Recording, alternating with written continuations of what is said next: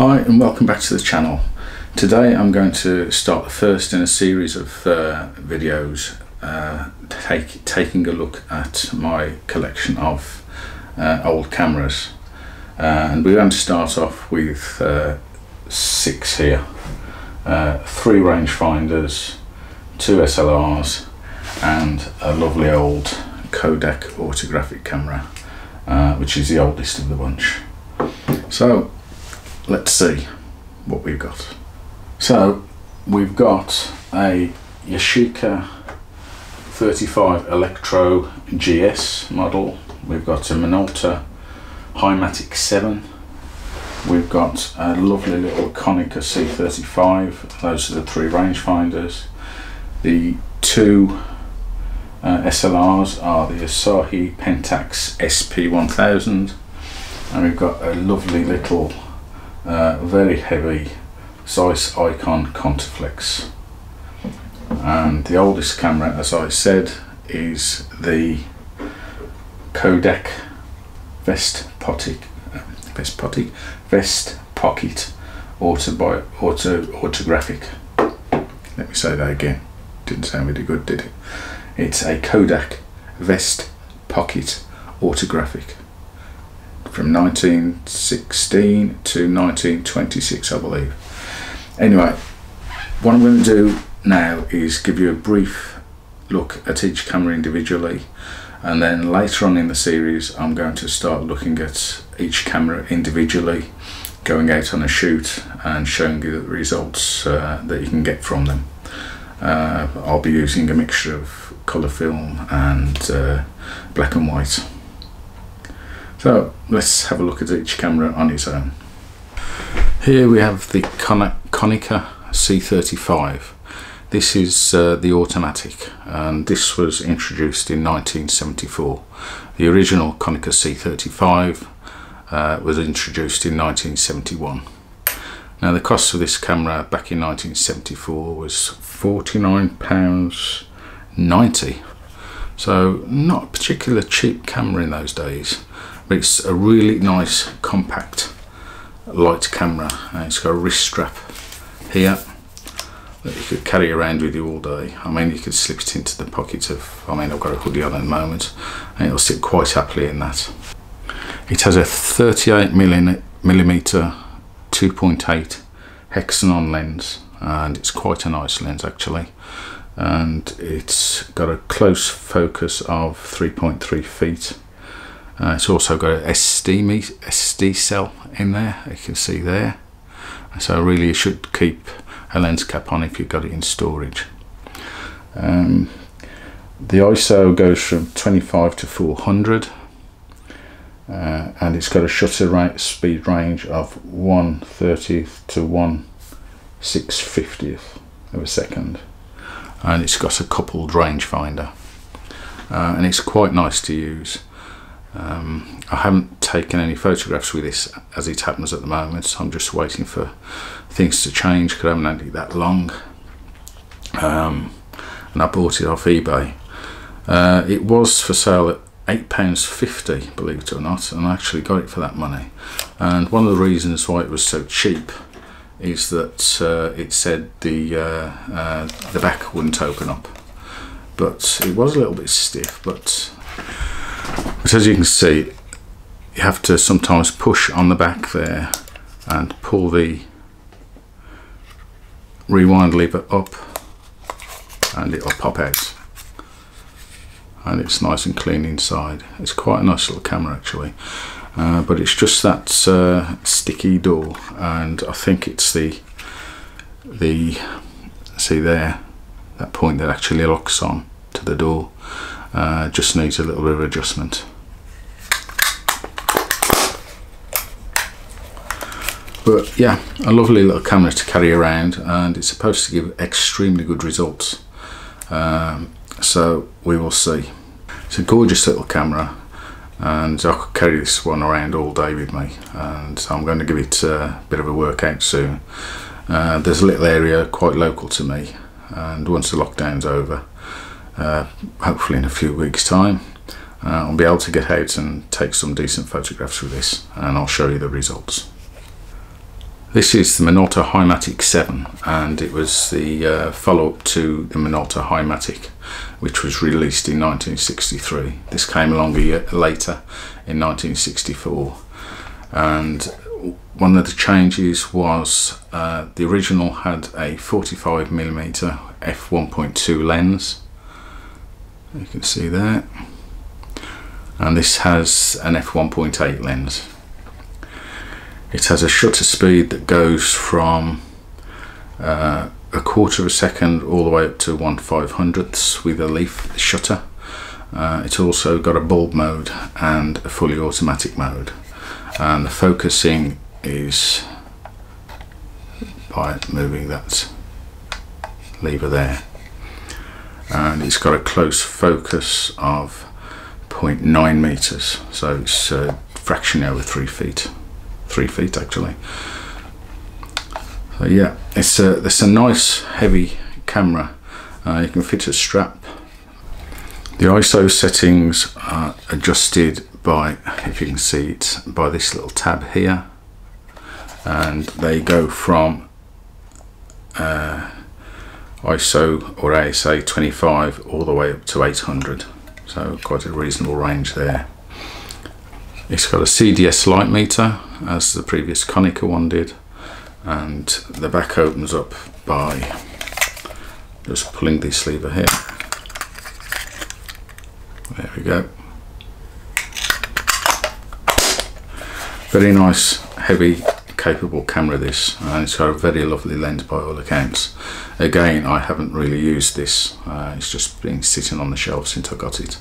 I actually paid £10 for this, and it's in fully working order. And again, camera to see some results with soon, and I'll be posting an in-depth look at this camera, as I will be with the Konica very soon. Yes, this is the Electro 35 GS. If it was a GSN, it'd be an all-black unit, and these cameras were renowned for being quite advanced for the time, and this was introduced in 1970, and the complex electronics can sometimes let it down. It suffers with what's called the pad of death, and although it can be repaired, it's quite a faff to do, and you need to know what you're doing. Anyway, I'll go into that in a more detailed review of this camera with pictures. And again, this is one camera that I haven't really used, but plan on doing so, as I will with the others. So some details: it's got a leaf shutter, it's a rangefinder, and it's got a CDS cell for the metering. It's got a maximum aperture of the lens of 1.7. It's a 45mm, and it's a very capable lens. Shutter speed goes from a quarter to 500th of a second, which is usually the maximum shutter speed for a leaf shutter, and it's also got a bulb mode.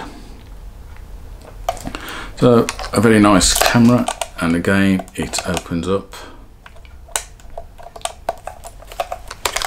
with a pull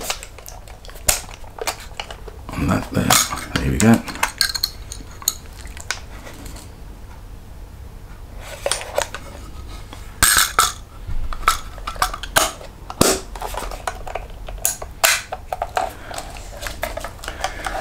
These go for a reasonable amount of money these days. I mean, I picked this one up for £21, and it's fully functional. It probably needs the light seal replacing, but then cameras of this age usually do, regardless of what model they are. But again, I'll be going into more detail about this camera as and when I've taken some pictures, and I'll give it a full review. So look out for that one coming soon. Right, let's have a look at the first LR, and we've got this lovely little offering from Asahi Pentax, the SP or Spotmatic 1000. It had a sibling which was the SP 500, and as you would expect, the SP 500 had a maximum shutter speed of 500th of a second. This has a fastest shutter speed of 1,000th. And it's a lovely, very capable camera. It was introduced in 1974, I believe, and it's got an M42 screw mount, so you've got access to a vast array of lenses, quite cheap lenses, to suit all your needs. The Pentax lenses, as you very well know, are very capable and are very sought after. This one hasn't got the original lens with it. It's got a Pentax 50mm 1.8, which is quite a good lens, to be quite honest with you. It's got a maximum aperture of 1.8 all the way down to 16. And this lens actually, according to this, focuses down to 1.1 foot, which is very close indeed. It's a very basic lens, and it's got center weighted metering, and you've got a needle that tells you, that moves. If you press this button up here, it'll tell you if you've got the right exposure or not. So the shutter speeds go all the way from 1 second up to 1,000th, and also bulb. And the ISO settings go from, let's have a look, yeah, 1600 right the way down to an ISO of 20. It's a very capable camera, basic camera, and it's ideal for learning the art of photography. It's got another brother called the K1000, which is very sought after and very expensive these days. This is a very good alternative, and this one cost me, I believe, let me just check, £22, and I think it's an absolute bargain. It's fully functional and it's very clean inside. Yeah, I think I'll be replacing the seals in this one before I use it, but I'm looking forward to using this one. And again, as with the other cameras we've talked about, I'll be using this and posting an in-depth how-to on this and show you some results. The second SLR I'm going to show you today is one of my favourites in the collection, and I like quirky things, and this is certainly that. And it's the Zeiss Ikon Contaflex. It was made in 1953, and it's got a leaf shutter, and the lens is a Tessar 50mm f2.8. And it's got a close focus of, let me see, 0.7 meters, which is about 2.6 foot. And you can see here we've got some tabs that allow you to focus, and it's got a leaf shutter, and it goes from 1 second up to 500th, as you'd expect with a leaf shutter, and also bulb. The lens goes from f2.8 up to f22. The quirky thing about this is the shutter and how you view your image, and it's quite complex, and I wouldn't like to try and repair one of these, but anyway, I'll show you now. I'll take the back off, and to take the back off, you flip these tabs up, rotate them 180 degrees, and then the back just pulls off. Hold as far as okay. And you can see in there that there's no shutter frame, flat shutter curtain there. As I said, it's a leaf shutter, so the leaf shutter is closed at the moment. So what happens is that when I wind on the film. You can see not a curtain, but a flap comes down to stop any light getting to the film plane. And at the same time,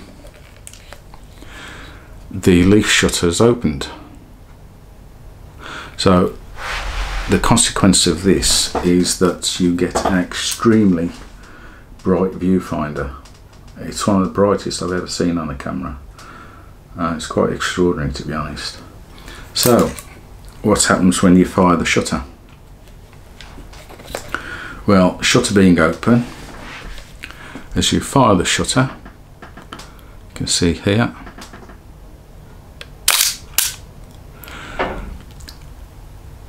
the shutter closes, the flap goes up, and then the shutter operates to take your picture. So there's 3 operations there once you press that shutter button. Let's do it once again.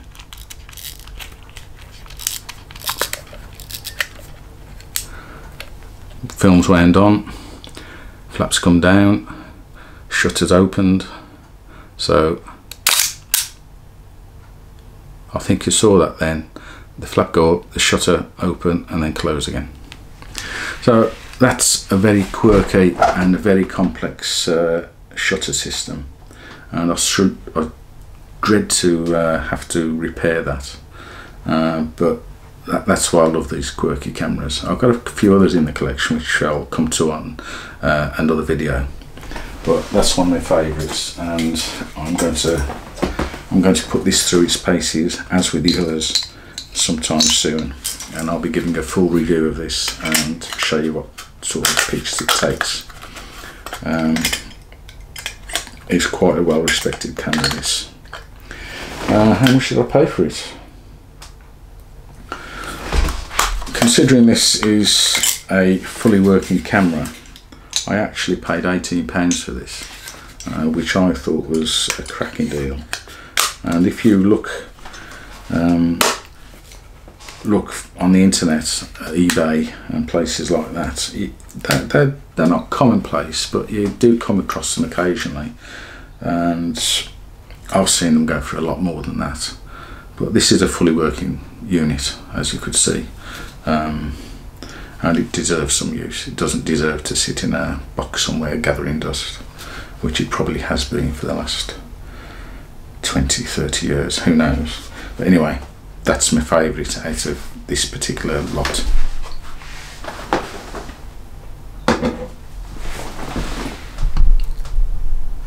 So we come on to the final camera out of today's 6 cameras I'm showing you, and it's also one of my favourites, and I haven't had it that long, only a couple of months. Just before Christmas I bought this one, and it's a Kodak Autographic. No, let me get this right. I always get the name of these wrong, and it tends to get me in a bit of a tongue twister as well. So here it goes again. It's a Kodak Vest Pocket Autographic. I've got it right. And this was produced between, I believe, 1917 to 1926. So this is probably older than my dad. It is older than my dad. It's a really nice camera. I love these. It's a part of history, and these cameras were designed for soldiers, American soldiers, to take into World War One. So yeah, it's a lovely little camera.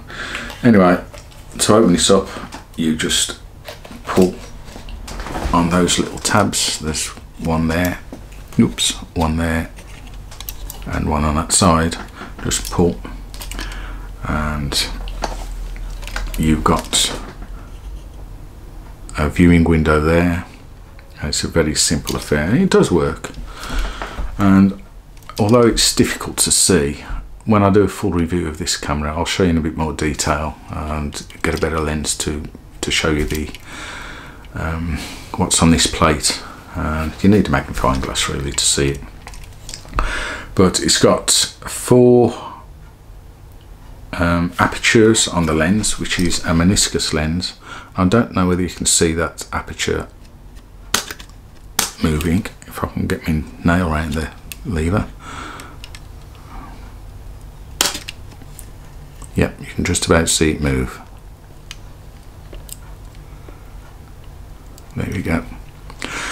And the speeds are very difficult to see, but you've got the shutter speeds are moved by this tab right at the top, and you've got a 25th bulb T and then 1/50th of a second. And that's all you've got with this camera, and the shutter is operated by pressing that there. There's no double exposure lock on it. You can just do as many exposures as you want. And on the back here, let me just close it up.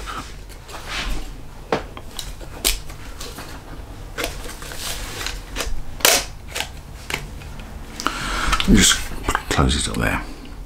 And on the back here, the reason it was called an Autographic is that you could, with special film, you could open up this tab to give you access to the back of the film, and then you've got these are quite often lost, and you've got this little stencil here, and you could write where you were in the war, or wherever you were, or a park with in a picnic, and just write where you were, and it would be etched onto the film when it was developed.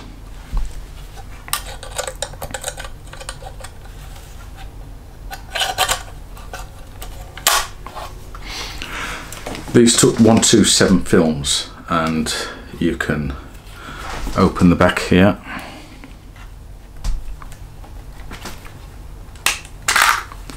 and that just pops off and slot your film in there. It's got a 127 film carrier, and you had to slot your film through that slot and round. Not the easiest of operations, I wouldn't have thought, but simple enough. And then you lock it by twisting the tab round again. So, lovely camera. Bit of patina on it. It's not perfect in cosmetically, but it does work. And again, I'm looking forward to taking some nice black and whites with this. Love it.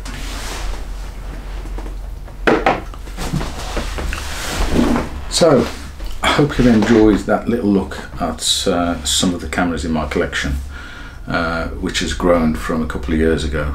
And I much prefer shooting analog cameras than digital these days, although I bought a new Fuji X-T3, which is an extremely capable camera, but when you compare it to some of these units, there's just something about these that I find fascinating, and I love to use them. And I was brought up in an age where that's all we got, you know, just film cameras. But yeah, I'm rambling now. So I hope you've enjoyed that little look at some of the cameras in the collection. I'll be releasing another video next week showing 5 or 6 more. And I'll also be going into more depth on each of these cameras and making a proper series out of this. Probably try and release 1 video a week, but to start that I'm going to have to take some films with the camera, put some film through the camera, and that might take a little bit more time. So say within a couple of weeks I'll start releasing these videos. So again, I'm rambling. So I hope you've enjoyed that. Please subscribe, please like, and please comment. It would really help the channel, and I want to see if I can get this channel to grow. So once again, I'm going to stop rambling. I'm going to have a cup of tea, and I'm going to edit this video. Bye bye.